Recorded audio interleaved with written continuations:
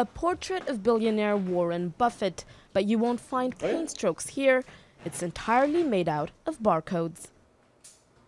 Artist Scott Blake is the man behind the method. He drew Buffett's face with barcodes from the many brands owned by the businessman, and it's all interactive to boot.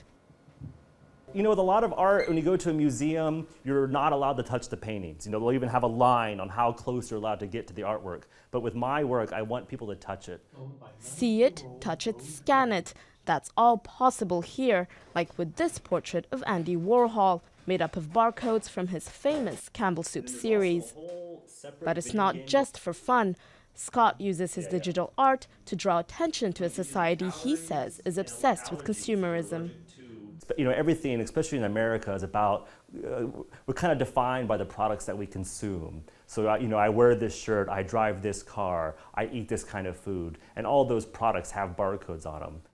150 hours and 2,000 barcodes. That's what goes into each of Scott's portraits. He spent years perfecting his craft, but says the thrill never gets old. I think it's kind of magic. That's why I like it so much, because I mean, I know how to make a barcode, I know how to make it beep, but still every time that I press the scanner button and it works, I feel like it's magic. Magic that's grown more high-tech with the times and is now even scannable with an iPhone.